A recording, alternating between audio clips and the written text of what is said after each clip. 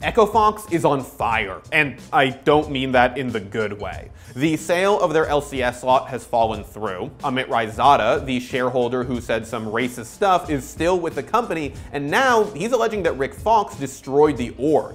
Meanwhile, Rick Fox is saying that Raizada is a con man, and he's lying to Echo Fox fans.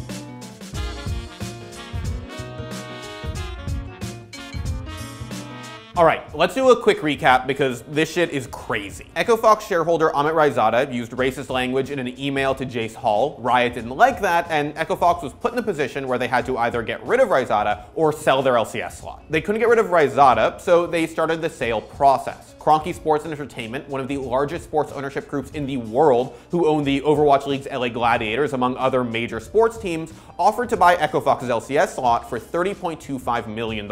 And then shit started to fall apart. On Friday, August 9th, Echo Fox sent out a press release stating that, quote, due to circumstances unrelated to Echo Fox, Cronky Sports Entertainment was unable to meet Riot Games' requirements for acquiring Echo Fox's LCS slot. With that said, Echo Fox retains the slot. Raizada's lawyers told me that was because KSE's esports arm was sued by their business partner, Robert Moore, the CEO of Sentinels, the company that runs the LA Gladiators for Cronky. In case you're wondering what's happening over there, according to a report from ESPN's Jacob Wolf, Moore alleged that the Cronkies trying to buy the Echo Fox LCS slot violated a verbal agreement they had about expansion into esports. Since then, they've settled the suit, but won't be pursuing the Echo Fox LCS slot anymore. Basically, it's a mess, and either KSE pulled out because of the lawsuit, or Riot saw the lawsuit and wouldn't let KSE into the LCS until it got resolved. So now, Riot controls the sale of the LCS slot. But there are a ton of allegations about how we even got here. I talked with Amit Raizada on the phone for an hour, and he gave me his side of the story. Now, I want to preface this by saying that I also got a long statement from Rick Fox, which we'll get into later in the video. But know that Fox categorically denies everything that Raizada says, and goes so far as to call him a con man. I also want to preface Raizada's statements by saying that he owned up to using racist language and threatening language in his communications with Jace Hall and Rick Fox, as has been alleged several times. He even admitted to being in the wrong, at least when it came to the incident with Jace Hall. Riot made their statement, Raizada admitted to it, and no one's really calling what he said into question anymore. Instead, Raizada spent most of our interview alleging that Rick Fox is millions of dollars in debt and has screwed over Echo Fox. Now, I have a statement from Rick Fox where he denies all of this, but again, I'm gonna get to it after we go through the timeline. So, let's start from the beginning again. Way back in 2015, after Rick Fox decided to get into esports, Raizada says that he and Khalid Jones each invested $1 million into Echo Fox. $500,000 each to buy the LCS slot, and another $500,000 each to fund team operations. You'll notice that he didn't mention Rick Fox in that funding. See, the way that Raizada tells it, Rick Fox didn't have any financial stake in Echo Fox when it was founded, and continued not to have any until October 2018. The way Raizada tells it, Rick Fox was given a small, token amount of shares in Echo Fox, and those shares were quickly diluted after a funding round. Really, according to Raizada, Rick Fox was mostly the company's brand ambassador. And if all this is true, I'm sure you'll agree, that's not what we were all led to believe about Rick Fox's relationship with Echo Fox. Here's the thing though, in a recent interview with Optic Gaming CEO Hector Hex Rodriguez, Rick Fox said that none of that is true. He says he spent his own money on the company, just like every other investor. This is another lie that's out there that I've never put $1 into Echo Fox. That's bullshit. I was, we bought the slot. I put my money in just like the other 4 people. Yeah. The slot then was purchased by another entity, which became the entity that we raised. Everyone was out. And you went to work though too. And, I spent my own dollars. I bought plane tickets, equipment, like I got receipts, like all this stuff. Never, never asked to be reimbursed. Yeah. Right. Like thousands and lot of money. Jumping forward a few years, according to Raizada and documents that he and his legal team sent to us, in December 2017, Echo Fox borrowed $2.5 million from Twin Galaxies in order to pay for the franchised LCS slot. Now, if you don't know what Twin Galaxies is, they're a company run by Jace Hall that handles competitive video game records. They were also a major part of the failed H1Z1 League, which shuttered after just half a season last year. According to those same documents, Echo Fox continued to borrow another $2.5 million from Twin Galaxies throughout 2018, though Raizada didn't tell us exactly what those funds were for. These loans were allegedly secured by Echo Fox's assets, which means that if they defaulted on the loan, the lender, Twin Galaxies, would take control of Echo Fox's teams, their offices, anything that they owned, really. By summer 2018, Raizada alleges that Twin Galaxies ran out of funds, and went to their investors, including Raizada, and borrowed another $3 million secured by their loan to EchoFox. That meant that if Twin Galaxies couldn't pay their $3 million debt back, the investors would take control of EchoFox's loan and could collect on it whenever. This is super complicated, but in simple terms, EchoFox owed $5 million to Twin Galaxies. Twin Galaxies owed $3 million to their investors, including Amit Raizada. When Twin Galaxies went bankrupt, the investors, including Raizada, took control of the $5 million debt that EchoFox had. Now here's where things get weird. Raizada alleges that in June 2018, he and Rick Fox had a discussion that involved Rick Fox saying he wanted to get out of EchoFox. Raizada sent us what appeared to be text between him and Rick Fox, in which Raizada recommends that Fox raise money to buy Raizada's share of the company, or else Raizada would have to sell his share to a guy named Stratton Sklavos, another major shareholder in EchoFox. In these texts, Fox responds by saying that if Sklavos gained more control of the company, Fox would have to leave entirely. Raizada refers to this as evidence that Rick Fox wanted out of EchoFox, though it seems to me, at least from reading these, that Fox only wanted out if Sklavos gained more control. Anyway, moving on to October, the ownership transfer actually happened. According to documents that Raizada sent us, Rick Fox and Khalid Jones formed a company called Axon, which they used to buy the ownership share of EchoFox from Raizada for $5 million each. The documents say they were required to pay $1 million as deposit by October 26, 2018, another $4 million by January 5, 2019, and the remaining $5 million by June 1, 2019. Now, I want to stop the timeline to note that Rick Fox corroborates certain parts of this story. In his interview with Richard Lewis, Fox says that, quote, about 8 months ago, he purchased a controlling interest in EchoFox. I purchased the controlling interest back from one of the original co-founders. And it was at that point that I did that because of a protective desire to not only protect the brand, but to protect the rest of the limited partners. He also says that once this happened, he, quote, pulled back the curtain to a mess. He reiterated this in his HECZ interview, even going so far as to say that the people who were running the company at the time allegedly were driving EchoFox to bankruptcy. I spent more money, a lot of money, to buy people out of control that were threatening to bankrupt the company. People don't know this story. They were threatening to bankrupt the company in the summer of 2018. And I had to put more of my money into the company to get it away from people that were going to drive it off the cliff.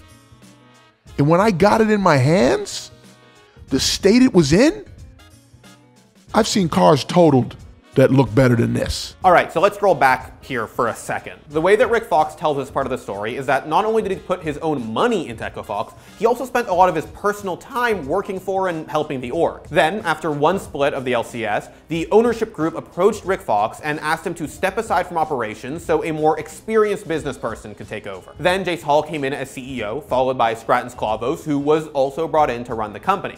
At some point during all this, Fox says he grew suspicious, and so he bought control of the company back and allegedly discovered a financial disaster on his hands. So Fox says that once he took control, the org had to start making difficult financial decisions to survive, like cutting players and staff. Fox also says in his interview with Richard Lewis that he made the first payment to Raizada on his purchase, which Raizada's documents also corroborate. Here is where the stories diverge again, though. Raizada alleges that back in December 2018, EchoFox and Twin Galaxies both ran out of money. Do you remember what that means? Well, it meant the Twin Galaxies defaulted on their debt, which meant that the investors, including Raizada, gained control of EchoFox's loan. All of a sudden, EchoFox owed $5 million to Amit Raizada and other shareholders. Raizada says that there was a mutual agreement to turn EchoFox's debt into senior preferred equity, which basically means that anybody who was owed money by EchoFox got to turn their debt into ownership share of EchoFox, and they got first crack at any new money that went into the company until that debt was paid. Meanwhile, according to Rick Fox, this only happened after Raizada put a metaphorical gun to his head. I think we were in the process of trying to raise capital at the same time. You know, we were forced to figure out how to keep this thing afloat. EchoFox negotiated with me to convert my debt to equity. It was not just my debt. Everyone says it was just Amit. It was Amit and others, and an additional $3 million or $4 million of new money that came in on top of my money, and we're all pro rata in there, and that's how the company's been operating for the last year. You can choose to believe either one. The stories are actually pretty pretty similar, it's just the tone that changes. At the end of the day, both seem to agree that it was the right move for the company at the time, since it allowed EchoFox to get out of debt and allowed the business people to get the company back in order. Alright, so here's another place where the stories don't quite line up. Raizada alleges that in late January 2019, Fox wanted out of EchoFox once again. He sent us emails between himself and a lawyer, Greg Nelson, who says that Fox wanted to get out of EchoFox to work for Twin Galaxies. This email chain also includes what Fox alleges was Raizada threatening him and his family. Now, Raizada says that it was merely a threat of lawsuit, not a threat of violence, which I suppose is definitely one way to read this email. Greg, frankly, I'm not retrading. If you are saying he is holding, assisting with an exit or whatever his fiduciary duty is, you can frankly go fuck yourself. You are one of the most unethical and unprofessional people I've ever met. No deal on anything, and if Rick does not do his duties, I'll personally fuck him and his family for the rest of my life in any way possible. Don't ever threaten me with him not assisting.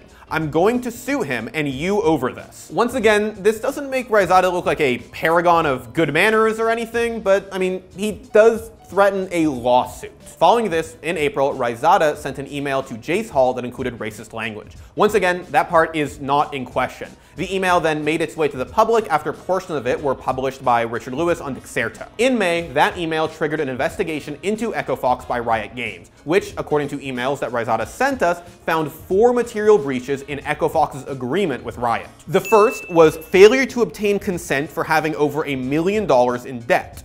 Pretty self-explanatory. The second was failure to maintain at least $5 million in liquid reserves. The third was a failure to obtain Riot's consent for having over 10% of new equity in the company, which happened with the senior preferred equity that Raizada gained when he and others took control of EchoFox's debt. And the fourth, the one we already knew about, was Raizada's racist language in his communications with Jace Hall. At this, Riot requested that Amit Raizada be removed from the company, presumably because it solved the latter 2 material breaches. Now, there are a lot of allegations about what happened with that, and I'm still trying to sort them all out and corroborate them. Until we have a video explaining everything that happened here, we can simply say that it didn't work out, and Riot required the slot be sold. Meanwhile, in June, Raizada alleges that Fox refused to pay the rest of the money he owed Raizada for that purchase of a controlling share of EchoFox, and Fox was sued for that. Raizada sent over court documents that show that a company called 11 Stones is suing Rick Fox in Miami for $2.5 million plus the cost of the lawsuit. We asked Rick Fox for a statement on all of Raizada's allegations, and this is what he had to say. There is literally no limit to what Amit Raizada will make up and say in his quest to con money out of investors and to hurt me and my family. So what is the point of addressing anything he says from this point on? His credibility is now 0 at this point, and my responses to his further lying just bring him more attention, which will in turn continue to motivate him to add more lies to his big steaming pile. Amit Raizada is currently paying a team of people to spread his lies and spread and damage my reputation.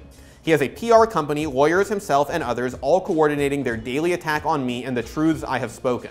Amit hopes to confuse the public and hide his malfeasance and fraud in the disarray.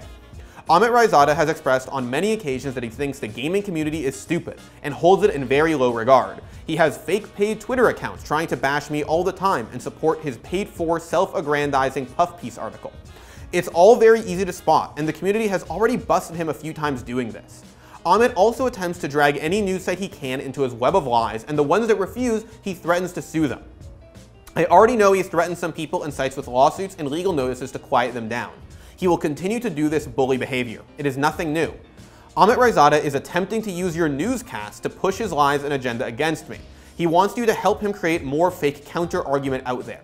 That is the purpose of his interview with you, nothing more. There's a lot more to Fox's statement, including a link to a lawsuit in which former business partners of Raizada's are suing him for wronging them through, quote, deceptive schemes, and they're alleging he participated in frauds, threats, and a smear campaign against them. I'm still working my way through this lawsuit, but you can be sure once I've made sense of it, we'll have another video for you about that as well. Fox points to the lawsuit and alleges that Raizada has a pattern of behavior, that he's doing the same thing to Fox now that he allegedly did to his former business partners. He goes on to call Raizada a con man, and ends his statement like this. Quote, I have no such record or pattern of the kind of behavior Amit Raizada demonstrates. I'm in esports because I love my son, the community, and the culture. Amit Raizada has demonstrated that he is here to exploit me and everyone else he can get his hands on. This is what he has a proven pattern of doing. I hope you don't fall for his con. So you can believe what he tells you or not. It's up to you and the audience. I'm through directly responding to anything he says. It's a waste of time. He's not important to me." End quote. Jumping ahead to last week, Riot announced that they'll be taking over the sale process for Echo Fox's LCS slot, but they'll be giving most of the proceeds from that sale to Echo Fox. From what I've been told by Raizada and his legal team, it wasn't an option that most of Echo Fox's shareholders wanted. Meanwhile, Rick Fox has said in both his interview with Richard Lewis and HECZ that it was an option he was in favor of. On one hand, it's an open sale and Riot gets to pick the best partner. On the other, Riot doesn't have to pick the highest bidder, which might mean less money for Echo Fox shareholders. And that brings us to today, where we have two sides of the story. On one side, Amit Raizada, who has presented a ton of documents that support his side of the story, but clearly has an axe to grind in this situation. Meanwhile, on the other side, we have Rick Fox, who's categorically denying everything that Raizada says and says that he's trying to trick you, the Echo Fox fans. In the eyes of the law, one person is going to be right here and one person is going to be wrong. I really cannot tell you who that's going to be because, well, I'm not a US judge. What I can do for you is present you both sides and hopefully we can come closer to the truth. For now, make up your own mind, but you can be sure that we'll have more videos for you about this in the days to come. Thanks for watching. If you want more content like this, hit the sub button and ring that notification bell. For unique bite-sized videos you won't find anywhere else, hit up our Instagram, Twitter, and Facebook pages.